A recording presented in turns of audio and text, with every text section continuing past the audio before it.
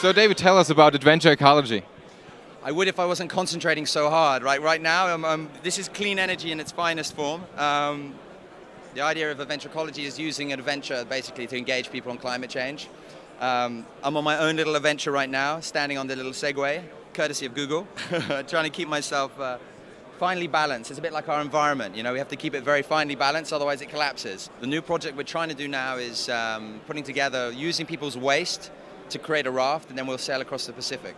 So it's called the Plastiki, which is going to be like the Kontiki, but made of consumer bottles that then we'll put together and hopefully make a journey from North America to look at the place called the Eastern Garbage Patch. And then we sail down hopefully and end up in the Hawaiian Islands. So see what happens. We're going to meet again at the World Economic Forum. What do you expect from that gathering, from that meeting?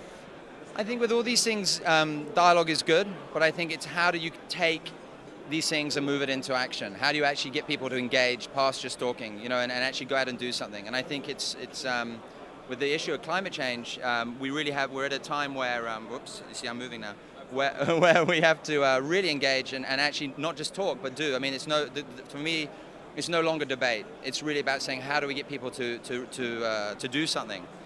And on that note, I may disappear. Try and go backwards and this way.